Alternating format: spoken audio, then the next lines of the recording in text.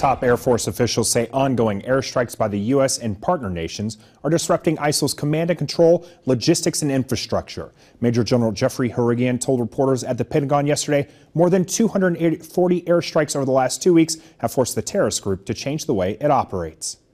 They are now dispersing themselves to allow themselves situations to be more survivable, if you will, which requires us to work harder to locate them and then develop the situation to appropriately target them.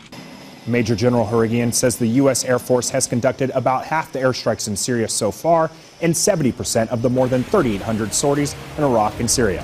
And that's your DoD News Update.